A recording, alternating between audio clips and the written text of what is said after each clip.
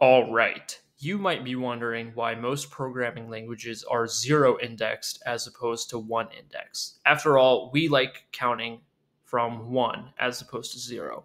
So, why are computers counting from zero?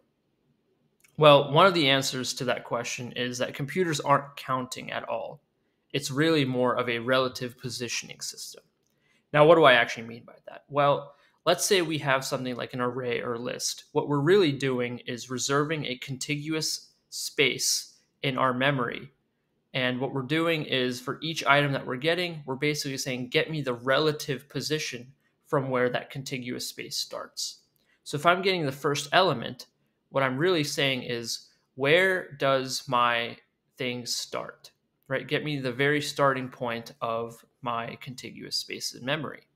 Now, if I want the second item, now I'm basically saying, get me one away from where I started, right? Give me the next thing. If I want the third item, it's give me two away from where I started. So in essence, it would be the first index and the second index.